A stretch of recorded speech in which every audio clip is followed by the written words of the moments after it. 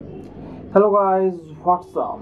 It's Asif here. Now, I am a photographer, yet I am doing this technology channel. Why? Because I love technology. But I am a photographer who shoots photo on cameras, on lens, a decent lens, not cracked, not fungused, not dim. But there are some photographers who actually making this art a nonsense, and those guys belong to the TikTok, or some of them also belong to the Instagram reel and Facebook reel, of course. Now I have some problem against them.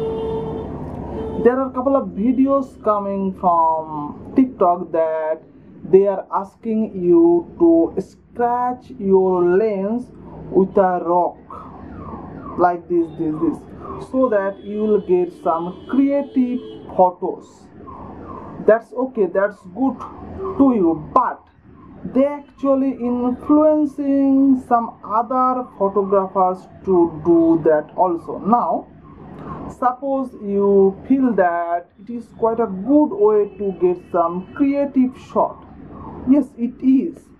So you just pick your 200, 300, 500 or $1,000 lens, then just went to find a rock, find one, scratch it. That's okay.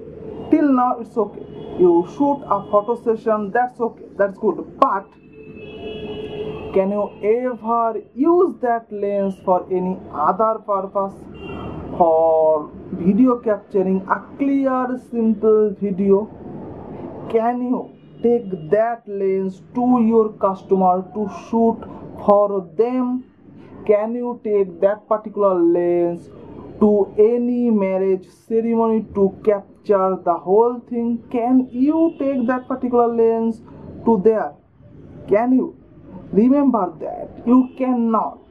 So before scratching your lens with rocks or doing anything else, just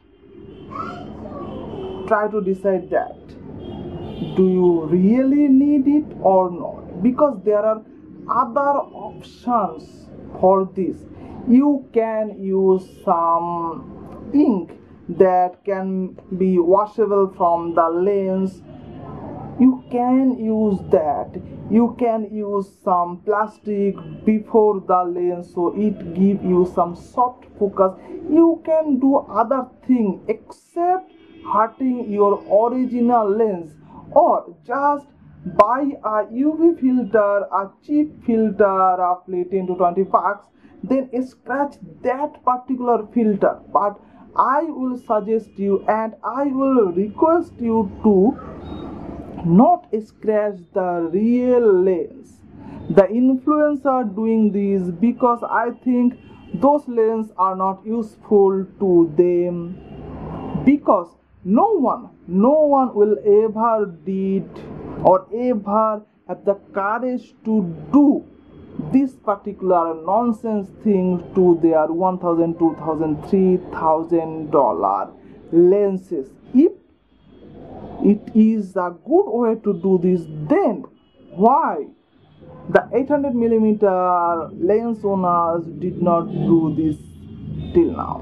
Why any 70 to 200mm f2.8 lens owner did not do it? Why they only doing this on their 50mm 1.8 Nifty 50, the cheapest portrait lens available on the market for Nikon, for Canon, for Sony? They did to this type of cheap lenses. Remember this.